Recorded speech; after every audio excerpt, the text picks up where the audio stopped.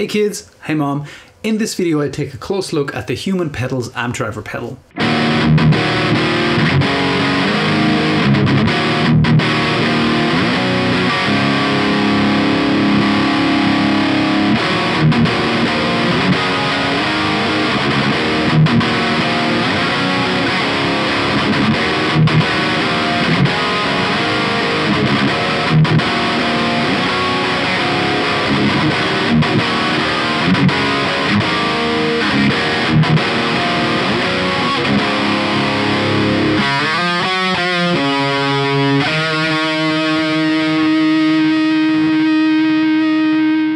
Early this year I got an email from a company called Human Pedals from Northern Ireland, and they were asking if I would be interested in trying out their new pedal, the amp driver.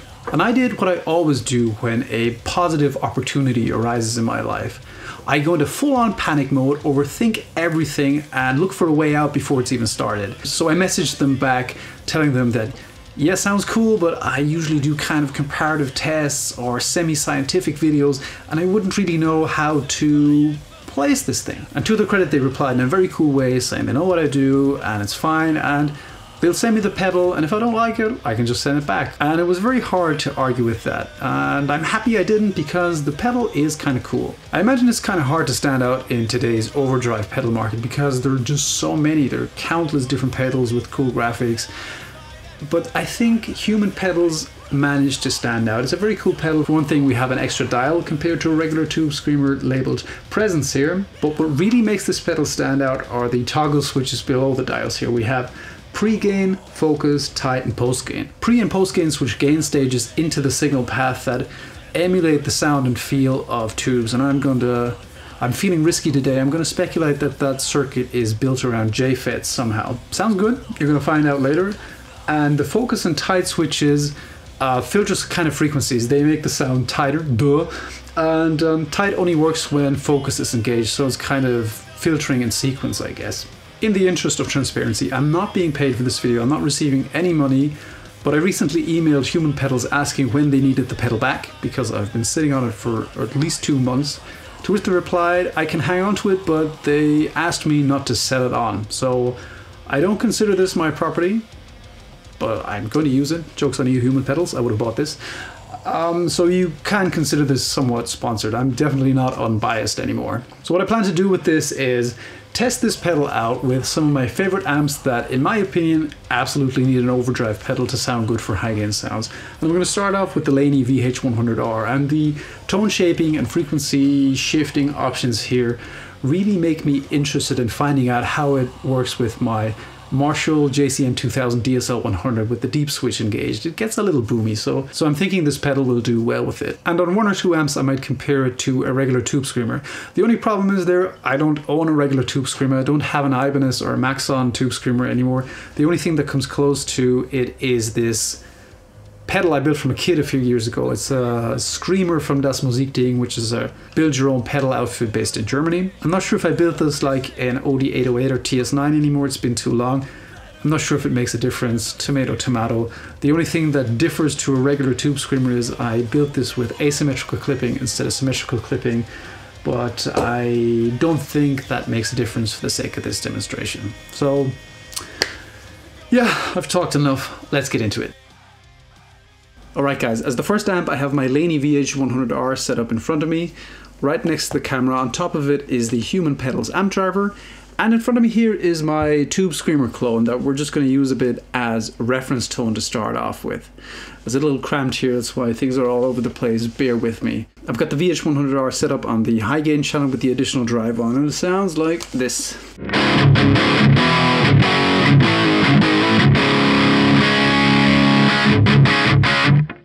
And there's plenty of gain, but it's not really tight. You wouldn't use that for anything modern metal sounding. I never use this amp without a boost. And I'm going to engage my Tube Screamer clone here. Drive is at 0, tone is at maybe between 1 and 2 o'clock, and volume is quite high, I'd say between 2 and 3 o'clock.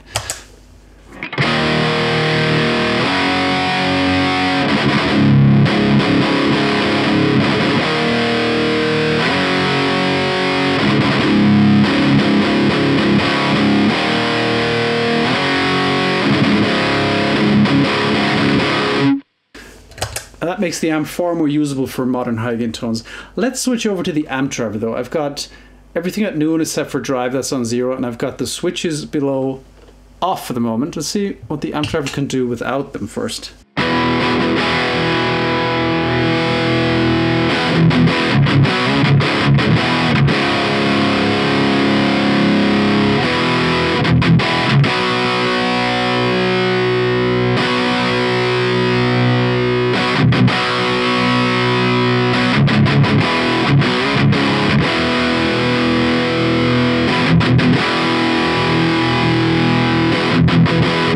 Now in those settings it doesn't do an awful lot, but let's see what happens if we switch in the post gain.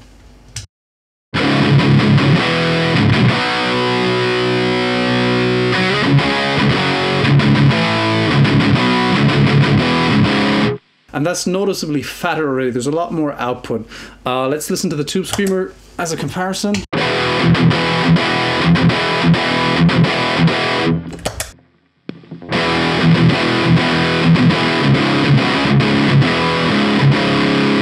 It seems to me there's a lot more output coming out of the amp driver now as opposed to the tube screamer, but the low end is kind of mushy, it's uncontrolled, and that's where this focus switch comes in.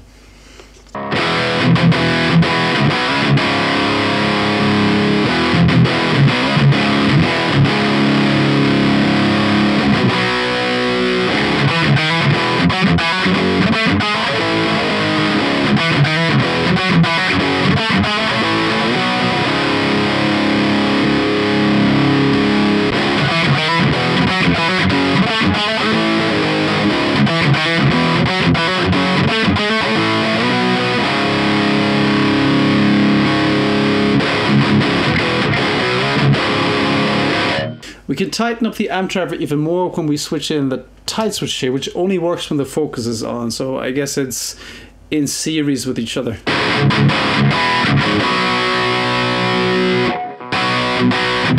When those switches are engaged, I perceive the output to be at lower. I guess it's filtering out frequencies before that gain stage, so they'll be amplified less and thus we'll have less output. So let's add some more volume.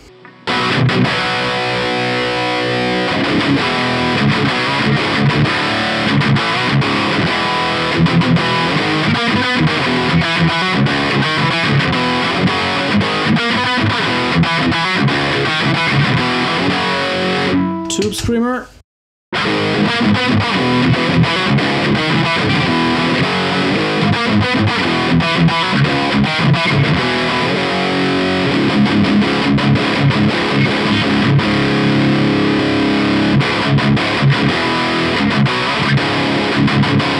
Now the amp driver sounds much tighter to me. I much prefer the sound of the amp driver.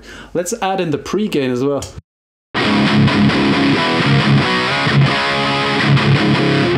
A bit much that way, let's reduce the output.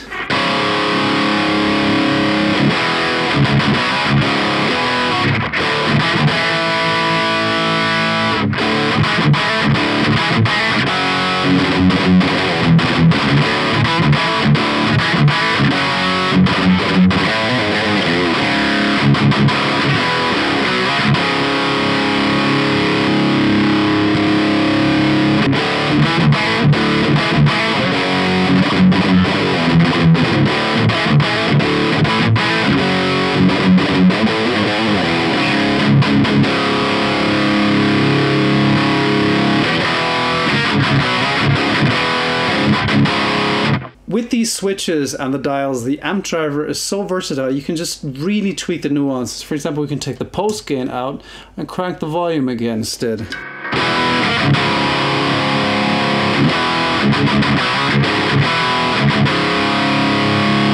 Similar gain levels as with the post gain, but there's a slightly different flavor.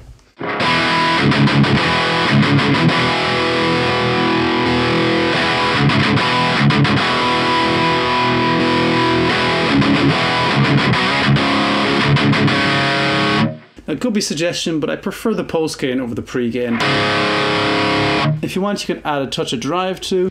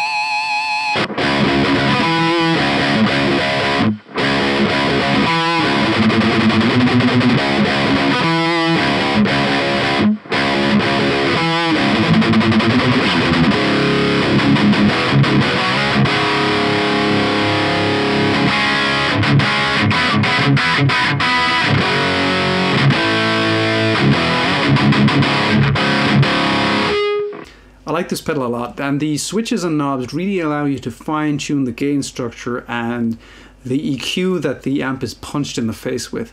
And with that in mind, I'm very curious to try this out with a particular amp of mine. The Marshall JCM2000 DSL 100, the original DSL, that still has a deep button rather than a resonance knob. They fixed that on the later amps.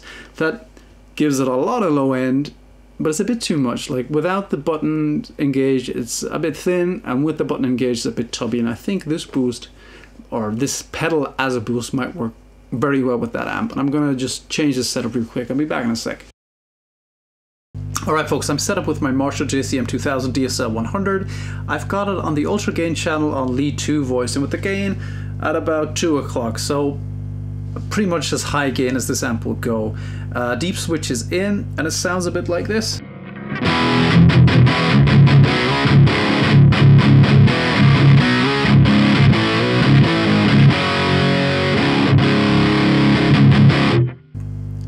There's a lot of gain, and you can hear the low end really thuds out. It's big and it's just not nice. It's not modern sounding anyway.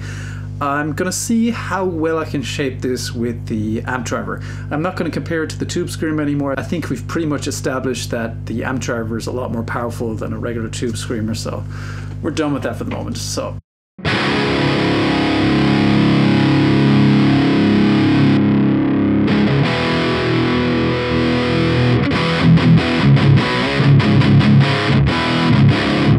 Okay, it's still pretty thick sounding, so let's kick in the focus.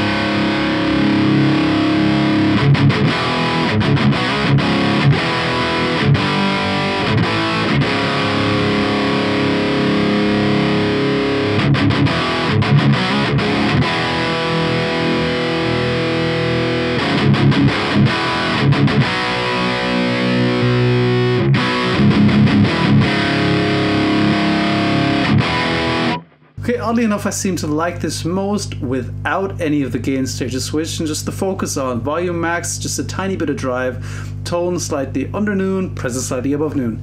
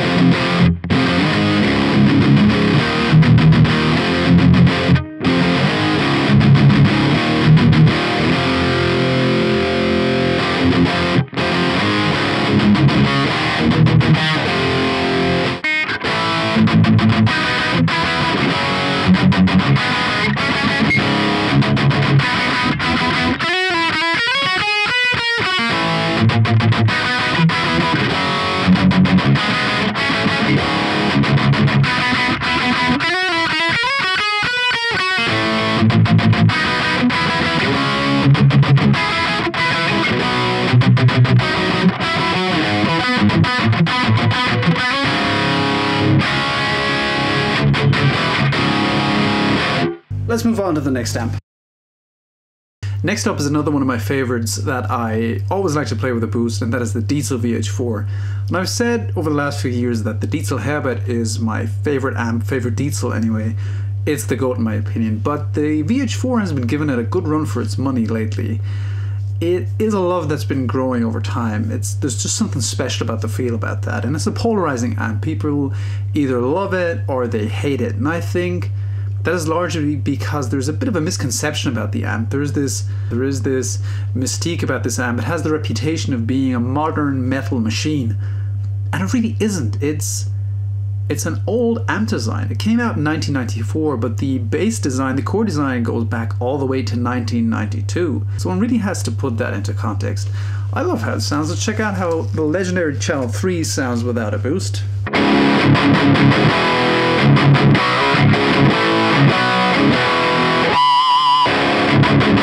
Sounds good to me. It has a lot of gain.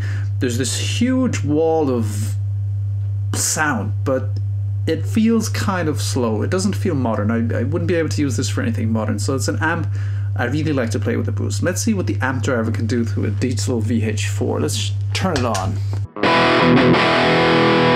Let's up the volume.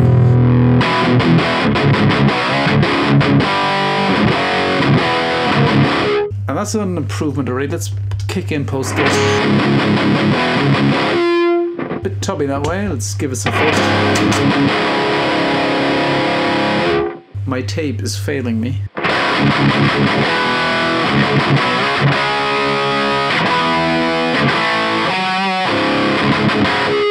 Let's try pre-gain instead of post-gain.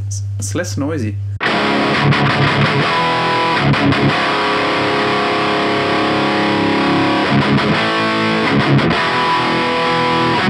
I like that.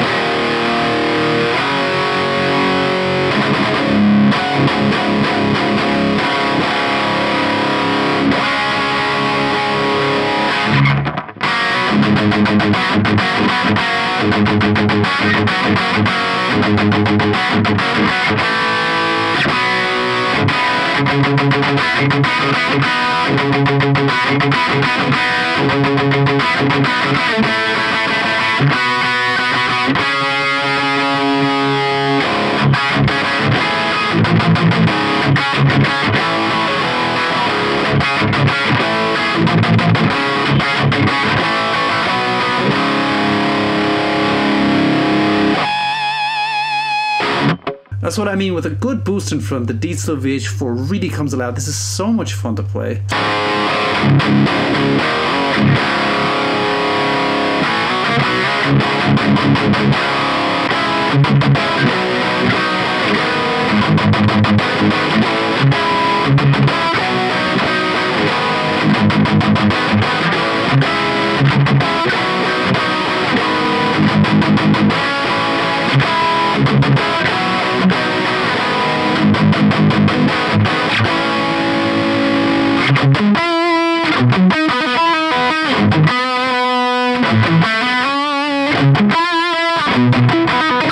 Still working that out. Let's move on to the next amp, which is going to be a Peavey 5150.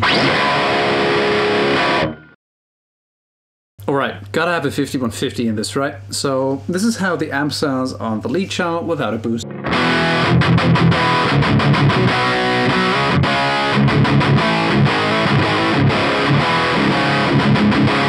Plenty of gain, but a little bit saggy in the low end. Switch on the amp driver, still on the settings I used for the VH4.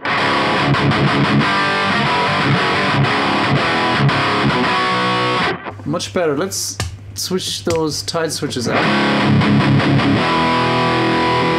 Gain stage off too.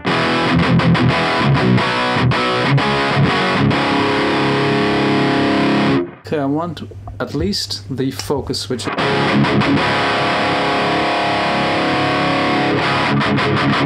It's nice and tight. Let's click in post gain.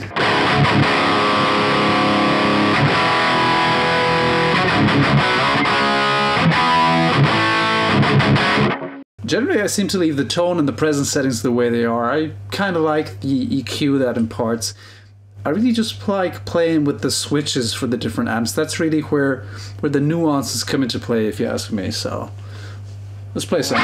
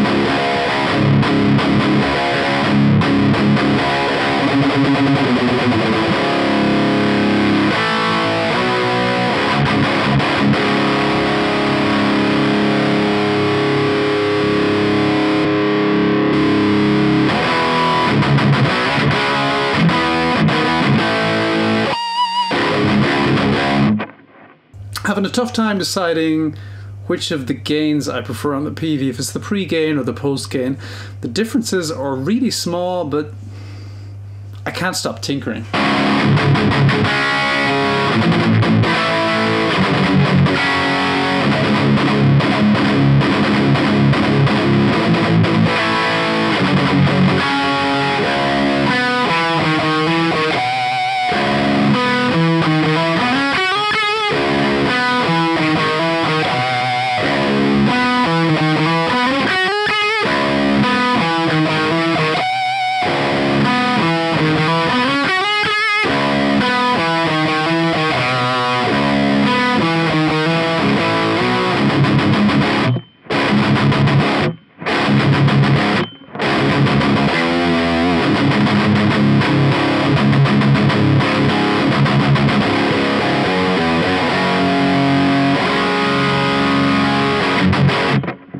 I wonder what the amp driver can do to a lower gain channel. Let's switch it off and move to the rhythm channel.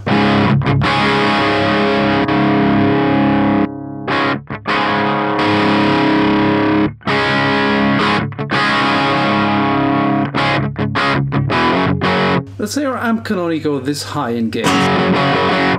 Let's see what the amp driver can do with that.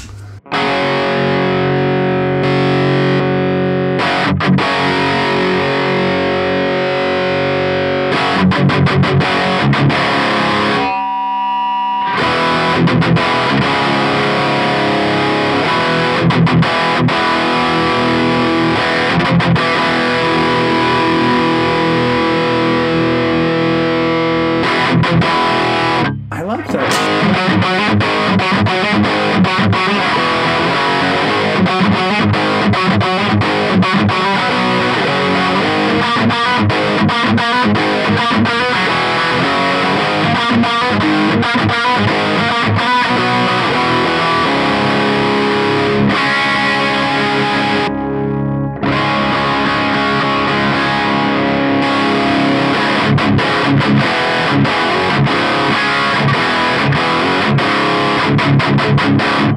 It's pretty sick. That's a lot of fun. I think that sounds good.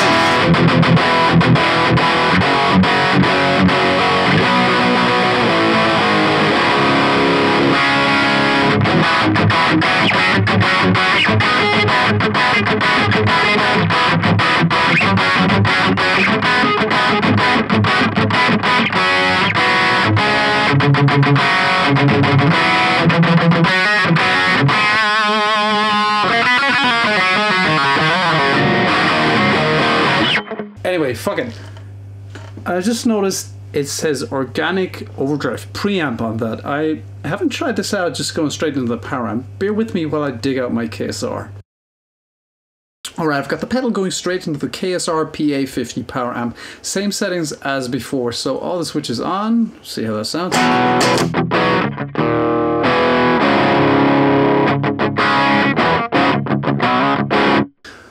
Mild crunchy,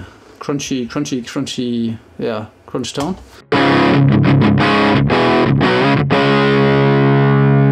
Without the focus and tie switch, it's a bit loose. Let's kick in focus.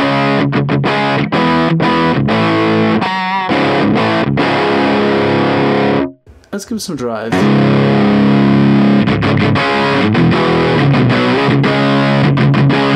Full up and out a bit.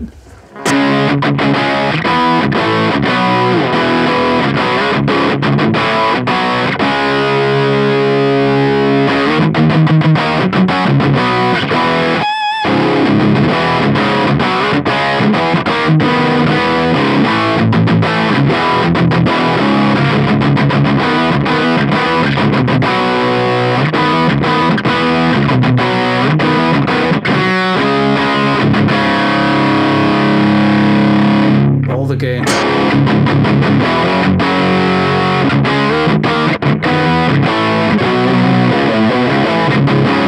Okay, I'm going off script here. I'm just shooting the shit. Let's see if I can boost the amp driver with the tube screamer from earlier on.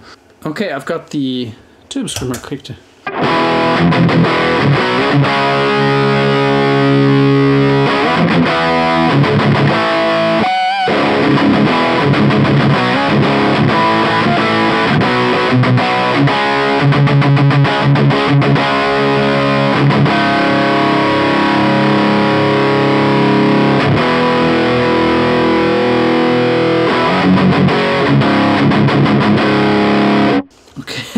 Okay, it's fun, but there's nothing I'd use.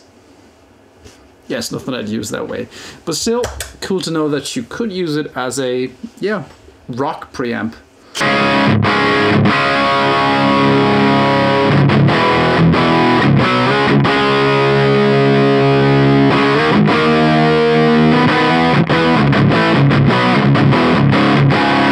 Okay, let's wrap this up. Alright, that concludes my little demo of the Human Pedals amp driver. I think it's a great pedal. I love how versatile it is. It's a tweaker's dream with all these mini switches, clicking and clacking them out. Very adaptable to whatever amp you want to boost with it. And I've spoken a bit to the guy behind Human Pedals. He seems like a very knowledgeable guy for one. We nerd out a bit. And he seems like a very nice guy as well. I think Human Pedals is a fairly new company. They're just starting up.